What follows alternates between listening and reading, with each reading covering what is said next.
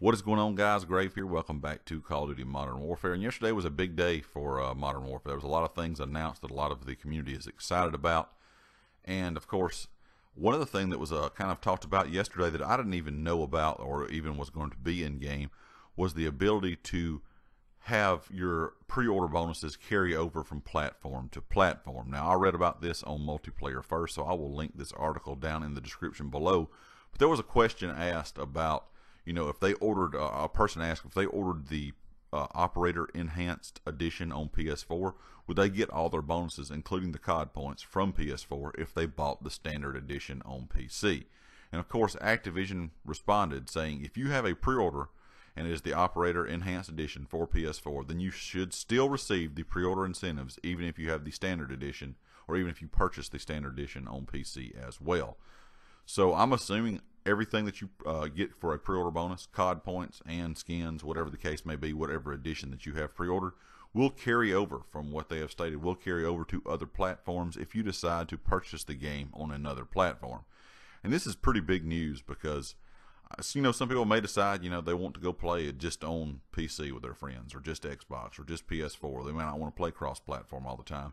And it is good news to know if you do buy the game again, or if you have to buy the game again to play on another platform, that you won't have to buy an edition, that has extra stuff with it. You can just buy the Standard Edition, and all of your pre-order bonuses will roll over from the, edition that you bought originally. So I think this is a pretty big step forward. Of course, this goes kind of hand in hand with the stats carrying over from platform to platform and the unlocks carrying over from platform to platform.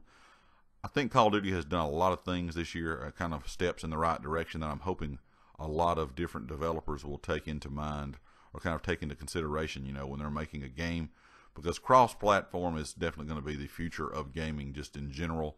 That way you can play with anyone, no matter what platform they play on, and the ability to be able to carry your stats over and your, unlocks and things is a big thing. Of course, Destiny has just recently done this for Destiny 2, so hopefully a lot of games will start going in this direction.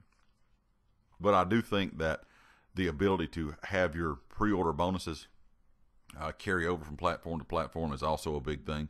Because just for example, you might find Call of Duty on sale at some point. Maybe you purchase the game now, you find it on sale, let's just say Black Friday or Christmas or something like that, and you might want to go play with your friends on a different platform. It is nice to know that those pre-order bonuses that you had on your original copy that you bought will carry over to your other platforms as well. I think the game is starting to kind of shape up to be a little bit more impressive than a lot of people were expecting. A lot of us were expecting a lot of loot box issues, and of course yesterday we did get that announcement. The game will not have loot boxes or supply drops ever. Hopefully Activision will stick to that and just go kind of with the battle pass with the cosmetic thing. I think that is a big step forward for Call of Duty in general. Also, all the stuff I talked about just now, that is a big step forward to be able to carry all of this over. So I think it's really shaping up to be, like I said, more of an impressive kind of feat, just not game-wise, but how they're handling all of the extra stuff within the game. I think that's going to interest people, or get people's interest piqued more now that some of the stuff has been announced. I know some people were unhappy with the way they thought things may go, so they weren't sure if they were going to purchase the game or not.